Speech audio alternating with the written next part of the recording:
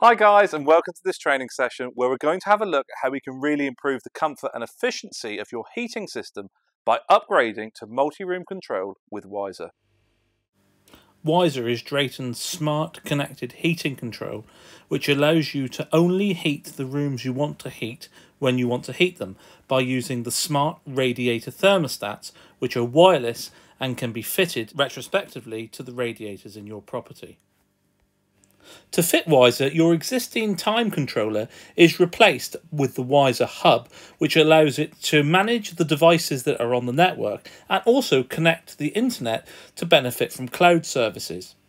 There are 3 versions of the hub, and you pick the one which is most suited to your current installation, either a combi boiler, a system boiler with stored hot water, or even a system that's already been partially zoned using zone valves. So for a combi boiler system like this that's being controlled by a programmable room stat, the 𝗿𝗍𝗳 multi-zone kit 1 is the perfect choice. The first thing we need to do is we need to remove the 𝗿𝗏 receiver from its backplate. So you do this by undoing the 2 screws underneath and lifting off of the backplate. The 𝗿𝗍𝗳 hub R that you get in the multi-zone kit 1 is single channel, so the wiring arrangement is exactly the same and it fits on the same backplate. Clip it on at the top and do up the screws underneath. The 𝗿𝗏 programmable room stat can then be removed and replaced with the 𝗿𝗍𝗳 room stat, or you can just run on smart radiator thermostats alone. It's entirely up to you. So we're now at the stage where we need to do some work on the smartphone. So download the 𝗿𝗍𝗳 app, hit the Get Started button and then pick the 𝗿𝗍𝗳 hub R. And it will tell you then to press the setup button once. And this is to start it broadcasting a soft access point for us to connect to. And a quick click of the button should see the indicator start flashing green as shown here. Back into the 𝗿𝗍𝗳 app and we can hit the next button and we see we're invited to open our Wi-Fi settings. This takes you to the system menu of your phone. And you just need to navigate to the Wi-Fi section and you're looking for the access point called 𝗿𝗍𝗳. You can see here 𝗿𝗍𝗳25. We click on it, we get told that it's an unsecured network and also that there's no internet connection, and that's absolutely fine as we are connecting to this to configure it not go on the internet. Once the connection is stable, we can background the settings and foreground the 𝗿𝗍𝗳 app, and you can see the continue button is now livened up, so we click that and it now confirms you have a connection to the hub, and you can now progress on to the first configuration page, which is the details of your boiler. And once that's set, you can then hit next, where it will ask you to set up your Wi-Fi connection. Now, as we're an installer, we're not going to bother with this, so we'll hit skip. You get the prompt to say, are you sure you want to do this? To which we can hit continue, and we then leave that for the homeowner to set up at their leisure. We then get invited to add devices to the network, which is what we want to do. So here we ignore the skip button and we hit next, and that takes us into a landing page where we can choose which devices it is we want to add to the system. And to begin with, we'll start with a room thermostat. So click on the room thermostat button and we are given the instructions to install the batteries into our 𝗿𝗍𝗳 smart room thermostat. So begin by flipping the stat over and removing the battery covers and insert the batteries. Make sure you put the covers back on, otherwise the batteries have a tendency to fall out. And once they're on, flip over, you get the 𝗿𝗍𝗳 splash screen, and then immediately it goes into join mode. And before long, it gives you a temperature indicating that it's joined the network. Back to the app, and whilst you're putting the batteries in, the app is showing you this screen. As soon as the room thermostat powers up, the app will pair, and there you see that you get the message to say that it's now been joined. The next step is to assign it to a room, and you can choose whether you're going to put it on the table stand or have it wall mounted. So pop your room name in, and once you've finished, hit the done button, and you'll get the confirmation that the room's been created, and then it will revert back to that landing page again where you're ready to add your next device. So the next device we're going to add is going to be our radiator thermostat. And before we do anything on the app, the first thing we must do is insert the batteries into the smart radiator thermostat, because what this will do is it will make it open. So pop your batteries in. You'll then get the red light to indicate that it's opening. You'll feel the motor run and you can see that the plunger inside is being withdrawn into the body. And then you get into this condition, red and blue flashing with amber in the middle. This means it's in calibration mode and it's ready to join. Next, we remove the mechanical TRV that we're going to replace this with, and we choose the appropriate adapters. In this case, it's the 𝗵𝗫𝗁𝗍 by 1.5. So this is the 2-part adapter. Black ring goes on with the serrations down, and then the chrome ring goes over the top, and tighten it down finger tight. Now, the valve, remember, in calibration mode, so it's wide open, will easily screw on, and you screw it down until you feel the O-ring touch the adapter, and then there's about another half a turn. And then if you want to get the indicators facing forward, don't back it off on the adapter, loosen off the locking ring, and edge it around on one of those 72 serrations. We're now at the stage where we can add it to the system. So back into the 𝗁𝗍𝗳 app, and this time pick radiator thermostat. And then the app will give you instructions to twist the cap and hold to the plus position until the amber light starts pulsing green. After a few seconds, the green light will stop pulsing and go solid, and then the head will be restored to red and blue flashing, meaning it's ready to calibrate. Back in the app, once the head is joined, you get the message to say fit it to the valve body if you haven't already done it, and then go through the calibration process, which we will do once we've assigned this head to its zone. So hit next, and we can either add to an existing zone, but in this case I'm going to define a new zone, and once you've hit done, you'll be returned to the landing page as before. Back to the smart radiator valve, and we'll now go through the calibration process by holding the cap to the minus until you feel it start to move, and then let go, and the plunger is now being driven down and it will calibrate to the valve body. Always need to make sure that everything is nice and tight before you complete this step. So I've now gone through and added more zones to the system, each with their own devices, and you can see from the overview screen, you get a readout of what each zone is doing. You can see what the set point is, you can see what the schedule is doing.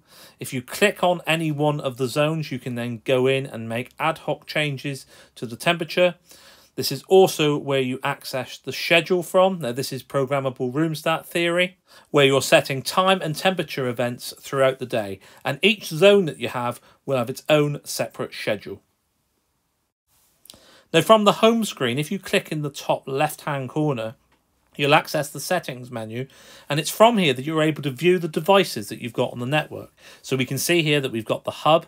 Now it's telling us that there's poor Wi-Fi, but that's because we're connecting to it directly. We haven't yet set up the Wi-Fi, so there's no issue there. We can also see that we've got a room thermostat, which is assigned to the lounge, and we've also got radiator thermostats on the bedroom, dining room and kitchen. And this is telling us what the battery life is. Also, if we had any issues here where devices are dropped off the network, we'd easily be able to see it as they would be flagged. Now, in this scenario, we've got a room thermostat, which is covering the lounge area, and then we've got radiator thermostats on the bedroom, dining room and kitchen. Now, you need to remember that the room thermostats cannot control flow. So if any one of those other zones comes into an on period, the boiler's going to kick in and it's going to heat the lounge radiators, as there's nothing there to prevent flow into them. So by having a room stat in this zone, we can ensure that it doesn't drop below a certain temperature, but we can't stop it going above what the set point is. For that, we need to control flow, and for that, we need smart radiator thermostats. Now here I want to talk about how we arrange devices on the network. Now you can see here we've got a setup where there is no room thermostat, and that's absolutely fine because each radiator thermostat can do everything that you need it to do. It can measure the ambient temperature in the room, it can permit or restrict flow by being able to open the radiator valve, but critically, and this is where it moves away from traditional mechanical thermostatic radiator valves, it's got the capability to call for heat. So if you were to go on to that zone on the app, or if you were to use the in-home controls, so by twisting the cap on the top of the radiator valve, not only is the valve going to open and respond to what the ambient temperature is, it's also going to send a signal to fire up the boiler. And this makes for a really discreet way of heating your home because the only controls you have are actually on the radiators themselves. Now, given that these need good airflow over them in order to estimate what the temperature is in the room, it could be that if you've got furniture or long curtains or anything that's going to impede that airflow, that the TRVs are going to over or under read. So you're going to lose a little bit of accuracy when you look at the app. Now, there is a way around that, and that's by adding a room thermostat into the same zone as the TRV. So we hit the plus button in the bottom right hand corner and choose the room thermostat option and go through exactly the same process as we did before to add in a room thermostat. But this time, rather than assigning it to a new zone, we can choose a zone to assign it to. So if our problematic zone is the bedroom, we click on bedroom, and you've now got the architecture where in the bedroom we've got both a radiator thermostat and a room thermostat. The radiator thermostat now is purely controlling flow, and any decisions that are being made on temperature are as per what the bedroom room thermostat is measuring. So let's take another scenario where we have two radiators in the same zone. So you can see here there are two Wisr Smart radiator thermostats that have been assigned to the kitchen. And the reason we would want to do that is that we're trying to control a zone as opposed to controlling individual radiators. Now you can have up to 4 smart radiator thermostats per any one zone. And you can also reassign where they are. So in this case, I shall take the radiator thermostat out of the dining room and I'll then assign it to the kitchen. So we've now got 3 radiator thermostats in the kitchen, each one that's reporting temperature for its own area, but that's being averaged by the hub. Now, if we want to centralize the sensing, there's nothing stopping us adding a room thermostat to this. So as before, tell it to expect to see it, pop the batteries in, add the room thermostat to the kitchen, and now you can see all of our devices are in the kitchen. So we've actually got 4 devices in there, but in terms of control, only the temperature reported by the room thermostat is being acted upon. The other 3 radiator thermostats are purely flow control devices that are being controlled by that room thermostat. Next up, I want to talk about some of the smart modes you get with Wisr. So again, by pressing on the top left and going into settings, we've got our smart modes. Now these comprise of eco mode, which is essentially optimal stop, which makes adjustments to the end timings of your schedule in accordance with the weather data that's fed in from when the customer registers their postcode as part of the registration and pairing journey. Next up, we have comfort mode, and this can be considered optimal start.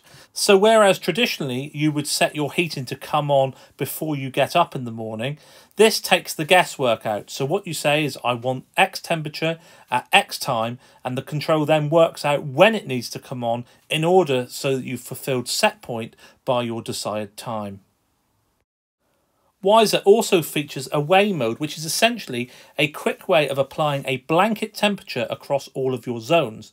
So here I'm setting my set point to 7 degrees, and then when I go in on the automation page and I toggle away mode on, it applies that 7-degree set point across all of my zones without me having to go in there and do it manually.